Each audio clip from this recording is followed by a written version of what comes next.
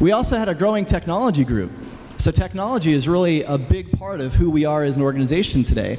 And when we're recruiting technologists, we're up against Google, we're up against Facebook, we're up against LinkedIn. Sorry, Tabitha.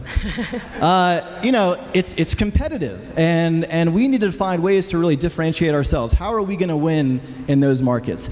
We also have a scenario where when we're recruiting journalists, we can lean on that 42-year history. Journalists know who NPR is, and if they appreciate our style of journalism and storytelling, they're drawn to that. So that's a great tool to lean on.